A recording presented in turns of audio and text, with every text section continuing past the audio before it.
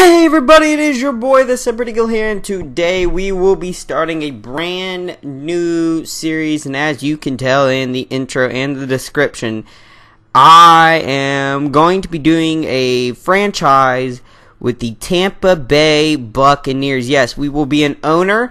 We're going to be an owner. We're going to be a lifelong fan owner. Kind of just scrolling through right here, looking at all the different ones. We're going to be a lifelong fan owner, and I keep scrolling through.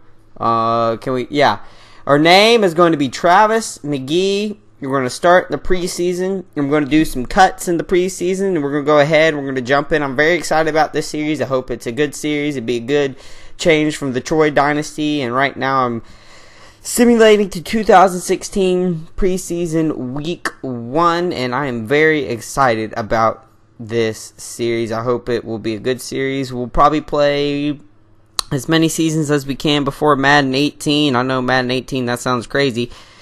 And right here, we're going to answer a media question right here. Having been a fan of this team your entire life, there's some concern that you might be too emotional or too involved to let your football people do their jobs. How do you respond? And then I said, I would simply say if we're winning, no one is going to be concerned about how I'm running the team. So, yeah, that was my response. And now this is your starting lineup for the offense and defense right here. Jameis Winston, Doug Martin, you obviously know them, and you can look at some of the offensive line. We also have Brent Grimes on the defense, Tandy. We have Vernon Hargreaves, the rookie. We also have Gerald McCoy, and I just want to let you know that I'm using week 7 current rosters for right now, so probably Championship Sunday rosters. And as you can see, we're looking at Mike Evans real quick. He has 88 speed, 88 route running, 88 catch, 91 acceleration, some very good stats. He's one of the best wide receivers in the league. He'll probably be our main threat, and we need him to have a big year if we plan to make the playoffs, which is my intention this year. And next up, we have defensive tackle Gerald McCoy. He also needs to be a big threat this year. If we want to do anything, he needs to be a big part of the defense. A 6-year veteran, he's certainly going to have to lead this defense. And also helping him, Brent Grimes. Yes, the free agent. I do believe he was a free agent acquisition, a 9-year veteran, and we have a lot of leadership on this young Bucs defense. And now next up we have Doug Martin, Doug or not. Yes, 89 speed, 88 acceleration, 86 carrying, 89 ball carrying vision, 90 trucking. Will be running in between the tackles, and our franchise quarterback Jameis Winston, he has some decent stats across the board. The 1-year man out of Florida State, the sophomore quarterback, will be needing him to have a big year as well. Now we are going to look at the overall roster right here, and you can just see we have a very good linebacking core with Quan Alexander, Levante David, and I forget the other linebacker, but and then I think and Daryl Smith was the other linebacker, the left outside linebacker. I think our secondary needs to get a lot better. We need Vernon Hargreaves to improve a lot. Our defensive line could improve a little bit, and we also have Roberto Aguirre, the rookie kicker. Hopefully he'll have a better season than he did in real life in the game. And now I'm just going to kind of the bottom part because this is some of the lower rated players. Now we're going to get to the cuts, probably the most upsetting part of any NFL franchise. And we need to make 3 cuts right here. First up, we are going to... Who are we going to cut? Now we're just looking through them. This is me playing the game right here. I'm doing a after commentary. Now we're just looking. I think first I cut Blake Sims, and then I think these were some pretty quick cuts right here that we cut. Bernard Reedy. Press yes, there we go, and then we cut Freddie Martino, I do believe, yes, and now those were all the cuts. And after week 1, Mike Glennon had a 6-week fracture, and then you can see some of the preseason stats right here. And what I wanted to say is that Dante Dye Jr. and Miles White will be on the cut line for probably week 4, and then first up you saw the cut right here. Ryan Russell is the second cut right here. Cut him as well. Devontae Bond was another cut that we had, and we're kind of just going through some of these quick cuts. And now this is where all the big cuts happen. We can put people on the practice squad, and that was one option for Dante Dye Jr. But I saw his 91 speed, 91 acceleration. He also had a good agility rating, as you can see right here. And I thought he could be a important part maybe of the kick return team. He could play special teams, so you know, he was on that cut line, so I didn't immediately put him anywhere. I kind of kept him right there waiting to see what we would do. And next up we have Devontae Lambert, and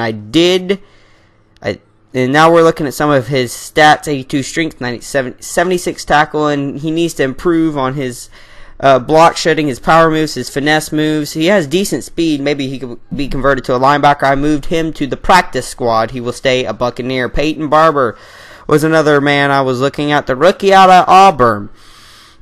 You look at some of his stats: 86 speed, 89 acceleration, and it just drops off from there. His best stat after that is probably his agility and trucking. We moved him to the practice squad. And Miles White is another man on the cut line. We have a lot of depth at wide receiver: Mike Evans, Vincent Jackson, Russell Shepard, just to name a few. And next up with all our another person on the cut line, John Hughes III, the 72 overall defensive tackle. He's kind of low on the board, and in the end, I did decide. Oh no, this is another defensive tackle, Silvers.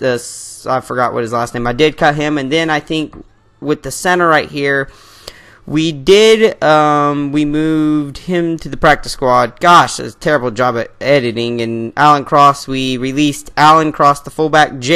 Javian Elliott has 86 speed, 78 man coverage, and a good agility. He needs to work on some other things, so we moved him to the practice squad. Hopefully he'll get better. And in the end, I did decide to cut John Hughes III again. Now we're looking at the practice squad. We have about 7 slots, left on the practice squad, and I decided to move left tackle there to the practice squad for depth in the offensive line. Then I decided to move this left guard, Mike Lidke, I think his name is pronounced, to the practice squad. Now we're looking at Dante Dye Jr. and Miles White, I think. I don't even know what his name was. And as you can see, I previously stated that he has some good agility, elusiveness, and his juke move is not too bad too. And I previously said he could be very valuable in the special teams thing. And now we're looking at Miles White.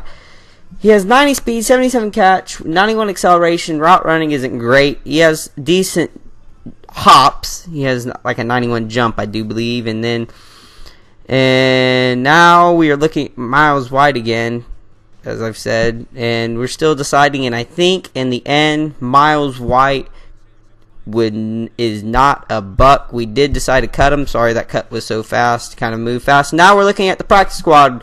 First off, we decided to sign Sean Davis, a 75 overall strong safety, to the practice squad. We do need help in the secondary. He is a Buck on the practice squad. Next, we decided to sign Quentin Rollins, 72 overall. Quarterback, has 87 speed, 78 man coverage, 89 agility, and 82 press. We decided to sign him to the practice squad as well. Next, we signed Gerard Holloman. I think it's Gerard, my bad. 85 speed right there, 78 zone, 90 acceleration, 71 man coverage. He needs to improve a little bit, so that's why we put him on the practice squad. He will improve on the practice squad for a while. The 1-year man out of Louisville. And, I think that I added a lot of secondary to our team to make sure we can improve there. And next, we signed a backup kicker, Kyle Brinsda. 94 kick power, but his accuracy has left some to be desired. We signed him to the practice squad as well. And the final person we signed to the practice squad, Jordan Richards, 86 speed. He has some very good stats right there. 72 zone coverage, 90 acceleration, 61 man, 76 hit power, which is nice for a strong safety, and he's overall 69 overall. He would be our last addition to the Buccaneers.